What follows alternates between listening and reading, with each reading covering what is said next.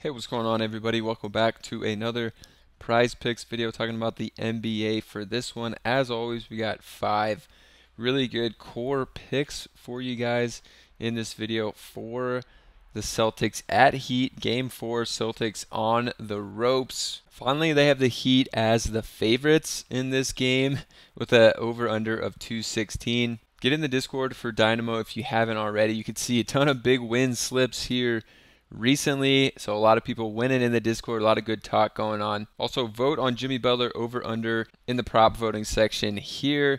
We hit the Tatum, we could probably hit LeBron here as well.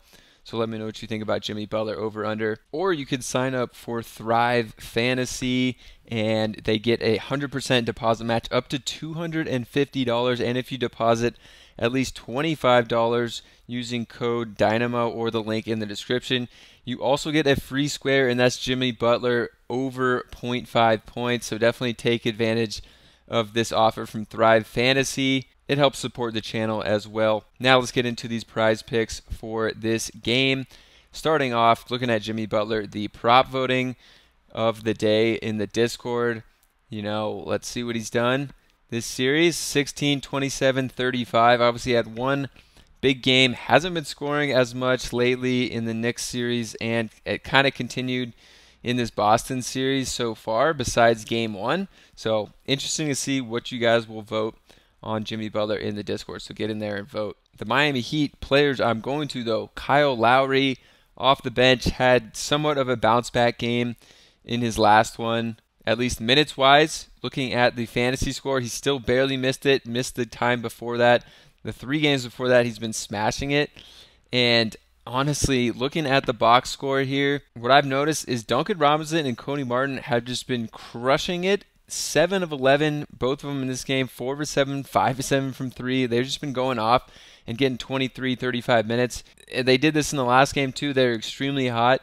If Robinson comes in or Martin, they're not as hot as normal. Lowry's probably going to see over 30 minutes, and Strus is probably going to see more than 25. So that's what I'm targeting. I'm targeting Lowry and Strus here because I think that they're kind of in line here for a bigger game.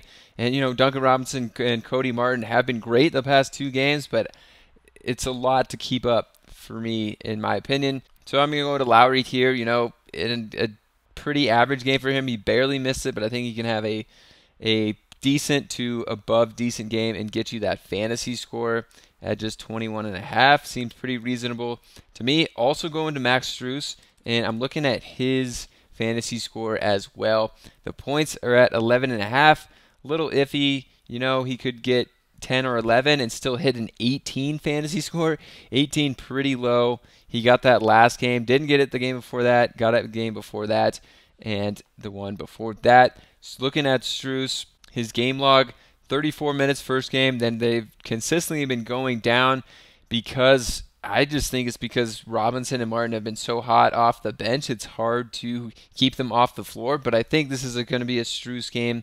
And you can see he missed the points. He got 10, but he still was able to get the fantasy score with just 3 rebounds, 1 assist, and a steal. So he doesn't have to do much even if he doesn't get that 12 points. And then you saw versus the Knicks, he was killing it. 14, 14, 16, 19, 17 with some good peripherals like 6 rebounds, 3 assists in a few games, couple 2 stock games as well. So I like Strus. Just 18 seems pretty low for Strus here, so I'm taking him. Now moving on to the Celtics, and I'm looking at Derek White. Again, we're sticking with the fantasy score. I've been liking fantasy score prop bets on Prize Picks here. Just 21, assuming he gets the start. Keep the watch out for that news on that. They could go back to Robert Williams, but if they go to Derek White, definitely like this fantasy score for him on the over. You could see last game when he started, he got 24.8 and didn't even have that good of a game. But, when he doesn't start, 18, 17, 6. So you got to make sure he's starting before you lock this one in on this fantasy score. Looking at D. White, he got 3 stocks last game, 9 points, 4 boards, 2 assists, and 26 minutes. So I think we can expect 26 or more minutes if he starts in this game again because they did bench a lot of guys at the end of the game because, it was pretty far out of reach. So he probably would have seen more than 26 minutes if it was a closer game, because he was playing fairly decently, hit 3 threes, and was playing some good defense and all that. The next Celtic I'm looking to is going to be Jason Tatum, and in my opinion, I think this is actually going to be a close game. I think the Celtics can even win this game. Game 4, it's hard to sweep a team, especially a team as good as the Celtics, regardless of how bad they've been playing in the last game, or I guess all series. But Tatum, the points are a little scary for me still, just because the Celtics can get blown out and he could still have a big scoring game. I'd rather go to the assists. He was pretty bad on the assists in the last game with 2, but 8 before that. And looking at his game log, I mean, the 76ers series, his assists were there. 5-6, 5-6, 5, 3-5, 7, 8 versus Atlanta. So he was having some big assist games when the Celtics were rolling. I think the Celtics are going to play a lot better, and Tatum can actually get in a groove here and, maybe get the Celtics to a win. But I think the 5 assists is pretty fair for Tatum on here, so I like that. But I don't like his counterpart still. I've been off Jaylen Brown for quite some time now. I don't really like his points or his assist. 3.5, he needs 4 or he needs 24 points. Last time he had more than 24 points was in the Philadelphia series, and last time he had over 3.5 assists was game 1. So the combination of that, if you add those up, it's 27, but we could go here 2 points plus assists and take that under, and that's what I'm going to do. The combination, you get a bit of a discount here, at least in my eyes, of 0.5. If he does get 4 assists, he would actually have to get 24 points as well. So it's a little safety net for you there on Jaylen Brown, and that's going to be my 5th pick. For my betting picks, I'm actually would take the Celtics on the money line in this one. It could be a crazy call here, but I think they're going to bounce back, get at least 1 win in the series. Not saying they're going to win the series. And then over/under, I'd take the over. I think that the Celtics are going to come out and score a good amount of points.